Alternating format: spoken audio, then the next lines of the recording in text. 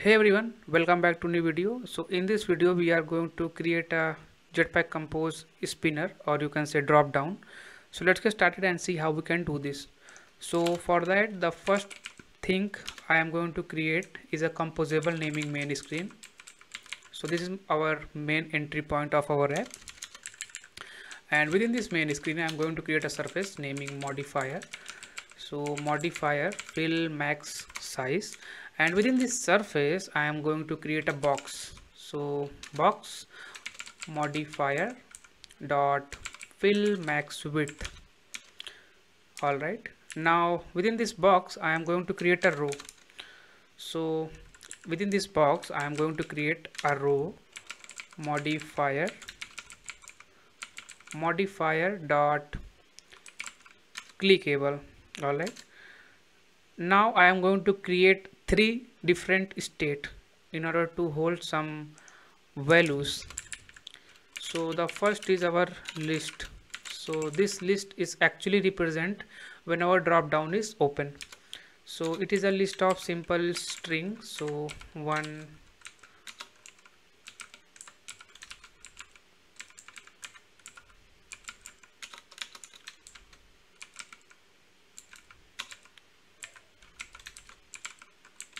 2 3 4 5. I think this is enough for illustration.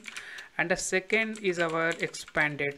So this expanded is actually tell us whether the drop down is open or not. Alright, so this value is come within a remember block, mutable state of, and initial value would be false.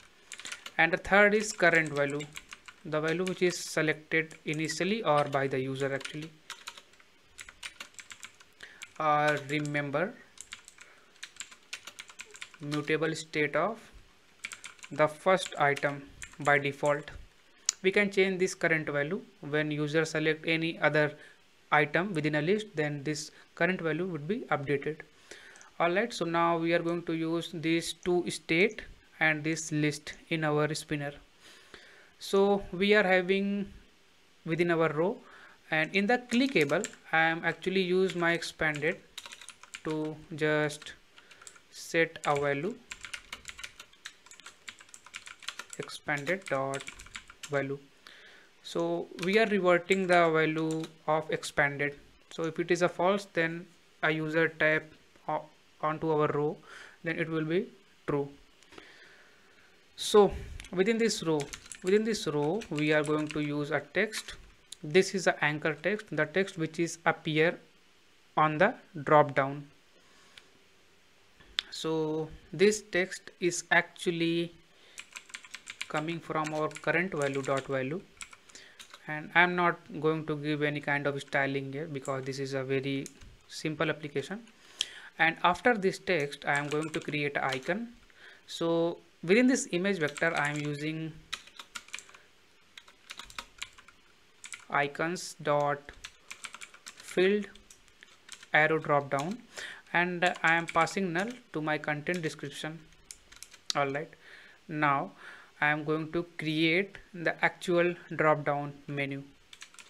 So drop down menu, here we have two different parameters. The first one is expanded, so pass your expanded value here, and on dismiss we want that our drop down would be closed. So for that I am set my expanded value would be false.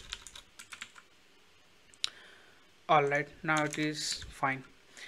Now I am going to iterate within my list item, and after that I am going to create a drop down menu item, and with on click, if anyone click onto our text, so we want that our current value would be updated. So current value dot value is equals to it. So this it is actually representing the string, and then after we want that our spinner or drop down would be closed. So for that we are going to set the expanded value would be false. Alright, now into our drop down menu item, what we are going to see is actually depend what we put within this row scope.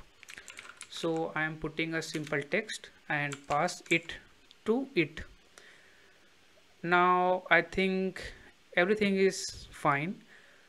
I am going to run this application into my emulator. So for that I am copy this thing, paste here, and just give a run. So finally our application will run, and this is our final product. When I click onto my drop down menu, lot of drop down menu items will be visible. So when I choose 5, it is updated the previous one, so it is work just according to our need. So that's all for this video. And one more thing, I forgot to add the alignment in our row. So if you don't use this piece of code, your drop down menu will be appear over here. Alright, so that's all for this video, and if you like my videos, please subscribe my channel and like these videos. Alright, thank you for watching this video.